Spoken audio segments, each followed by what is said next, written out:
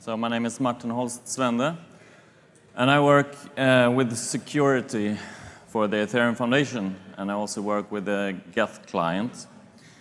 And I'm going to talk today about basically things that have happened during the last 3 years. So I became the security guy in basically when it was Devcon in Shanghai, and we're now in Osaka. And I'm going to talk about the Baselayer, the infrastructure of Ethereum.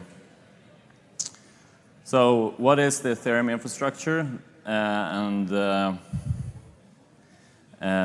building blocks of Ethereum? So Ethereum is a blockchain. And one of the things that can be attacked and is a vulnerability, or can be, is the block processing. So a client gets blocks, and the block consists of headers and transactions and some other things. And they need to be validated according to a very particular set of rules. It can't be too much validated, and it can't be too little validated. So there's very intricate rules, and it's extremely consensus critical, because if clients do it differently, we have an immediate chain split. There's this EVM, which I think is the one thing that everyone knows exists in Ethereum, and this is where the smart contracts operate. And these smart contracts execute on top of this thing called the state, which is this global state of where everything is right now, and basically the accumulated result of all the transactions in the history of Ethereum. Also highly consensus critical, but aside from that, there can also be denial of service attacks that causes slow blocks, and this is what happened during the so-called Shanghai attacks. We have networking protocols. One of them is the ETH protocol. It's not actually a networking protocol. It's the Ethereum-specific application protocol, so that two nodes can communicate over each other, and one can say, I need some blocks, and they can do announcements of new blocks, etc. And this protocol contains the building blocks that clients can use for their syncs. There are neighboring protocols for LES, that's light clients, and Parity's own custom warp sync. This piece is not consensus critical per se, but of course it's very important that it works, because otherwise we can have problems getting nodes to sync, and there can be denial of service, and there can be lost blocks and large reorgs, and generally bad functioning of Ethereum.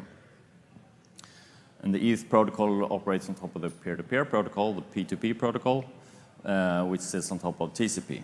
And it has just some basic guarantees and verifies node identities. Also not consensus critical, but it's the backbone for the upper layer peer-to-peer protocols. So if this were to fail, then you'd have the same failures as the ETH protocol. Ethereum peer-to-peer networking obviously is built upon the premise that I, as a node, can find another node on the internet, which is not a trivial task, but for that we have the discovery protocol, which currently is in version 4. There is a version 5 being worked at. And this uses a Kademlia distributed hash table to announce presence.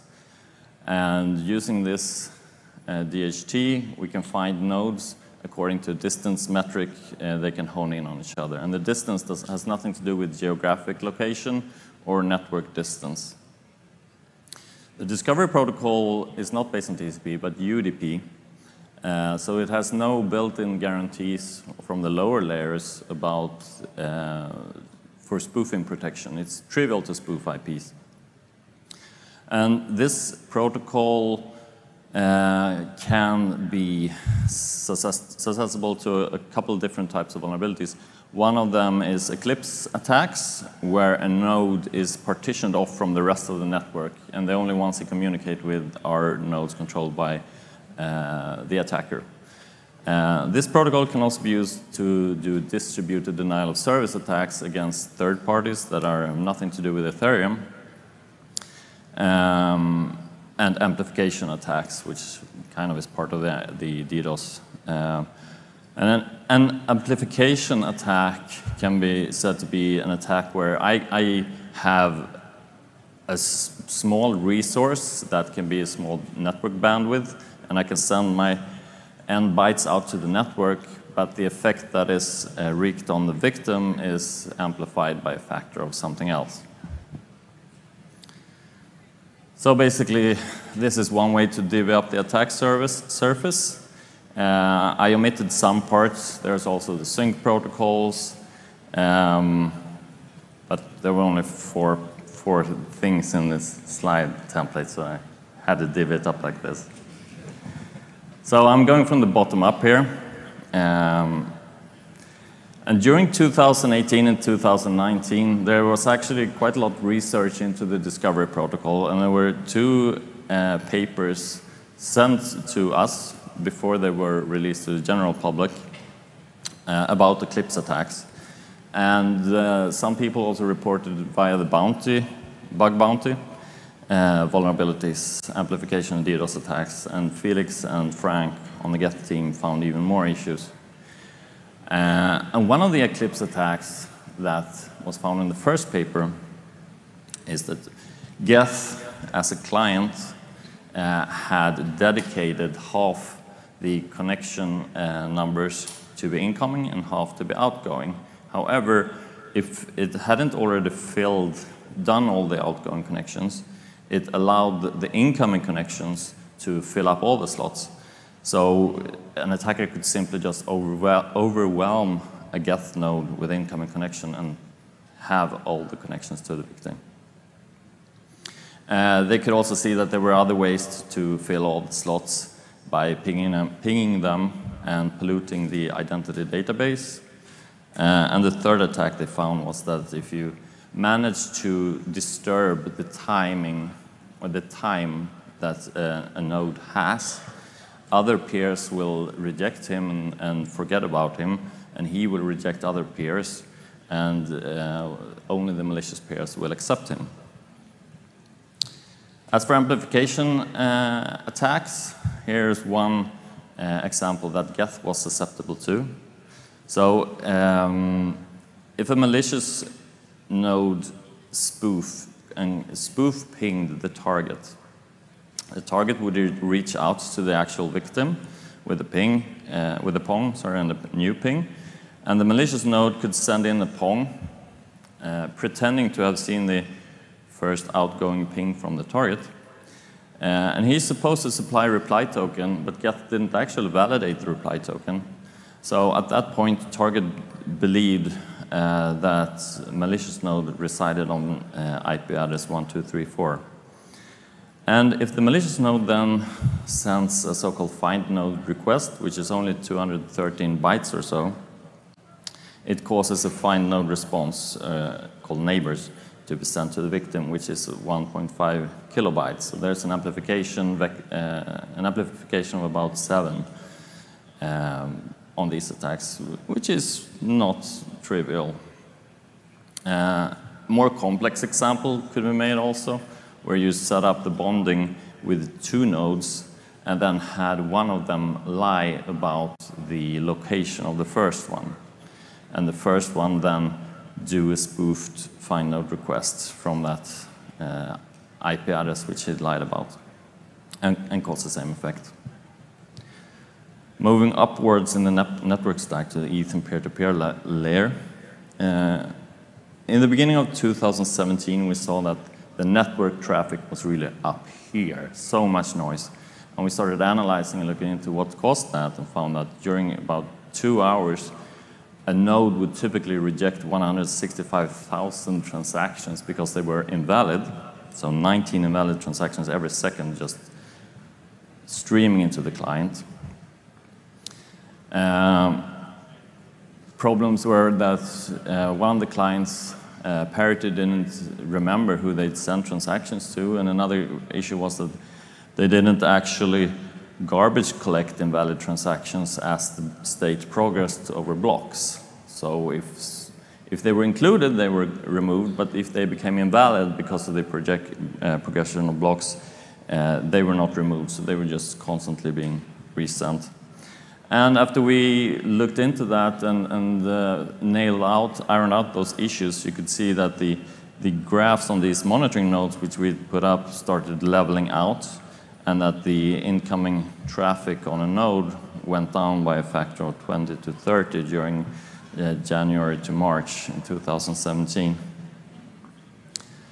And also on this protocol level, there is the sync protocols, as I mentioned. And earlier in April this year, we saw a new kind of attack, which we hadn't seen before, which was a tar pit attack of the fast sync protocol, which was a grieving attack where as soon as a node joined the network, the attacker who was scanning the DHT tables for new node would instantly connect to that node and tell him, hey, I have the blockchain here. I'm fully synced at block 5. And the victim, having no other source of truth, would tell him, yeah, please send me over the state on the blocks. And that, of course, happens very quickly, since it was a very small chain. And the victim would then be fast synced to block 5 or so. And after that, switch over to block by block sync, effectively doing a full sync to block 1, the remaining 8.5 million blocks. So it was an interesting attack because in no way does it benefit the attacker. He needs to actively run nodes and run some custom software to scan the DHT and do this attack, and gain absolutely nothing other than watch the Ethereum world burn a bit. A bug bounty from Juno Im was that there was a vulnerability in the ETH protocol in Geth where someone could query state entries with a so-called kind of a null requesting the try meta route and instantly crash and appear. So these kinds of bugs, if an attacker has them, he can iteratively shut down the Ethereum network by just connecting to them, mapping them out of the DHT and connect to them and shut them down iteratively, which can be really, really bad.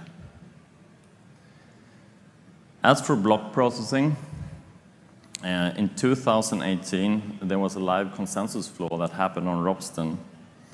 Ropsten is one of the testnets. What happened was that someone had sent one of these EIP86 transactions on Ropsten. Now, EIP86 was an EIP that proposed a new transaction format for account abstraction, and it was never actually rolled out. It was never actually included in a hard fork, but Parity had implemented it, and they mistakenly enabled it in the client, and not only for testnet. So this was kind of a real critical issue, and we were just waiting for, shit, someone hacked this, someone did this, found the flaw, exploited the testnet, and we were just waiting for it to hit mainnet. Fortunately, it did not, and Parity quickly released a fix. And we could see eventually that actually there was no attacker per se. It was basically the researchers who were playing about a bit with these kind of transactions. So not all incidents are caused by malicious intents. And in the block processing area, there was also, in March, a very long-lived consensus bug. I think that might have been the most long-lived consensus bug we've had, found in the block processing engine, whereby both Geth and Parity did it erroneously. So blocks have timestamps. A normal block cannot be too far in the future because the client won't import it.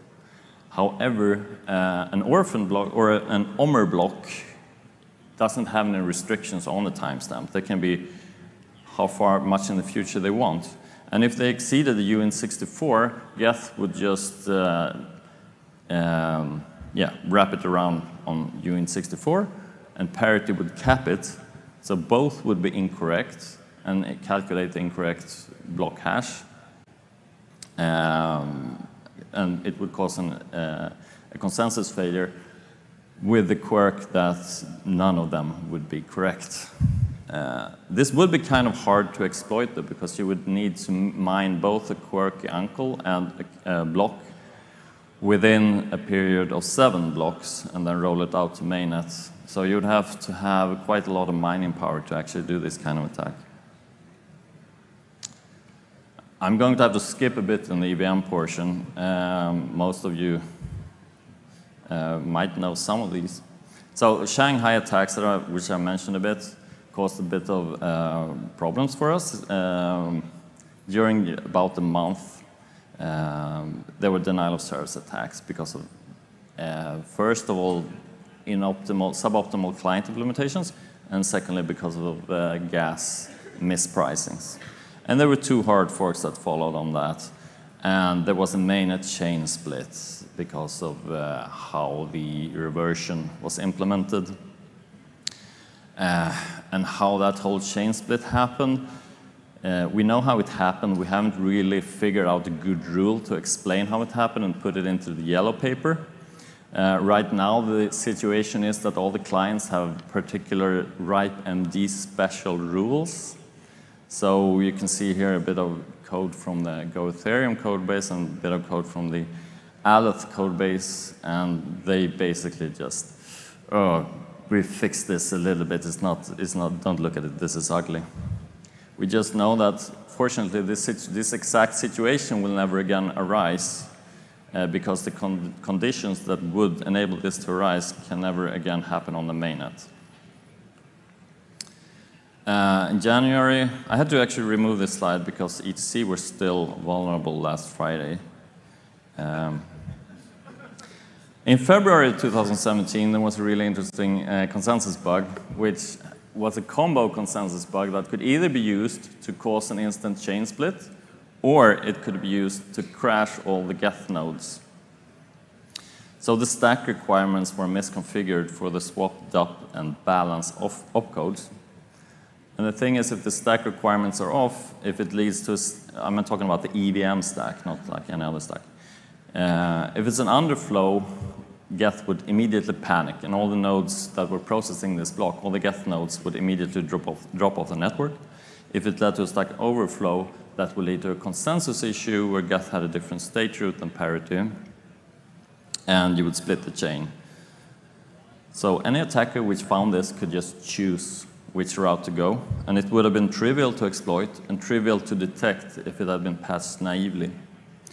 So what we did was we refactored the entire code that configured the EVM opcodes, and 2 weeks later we reversed the fix, reversed the whole refactoring, but left the fix in.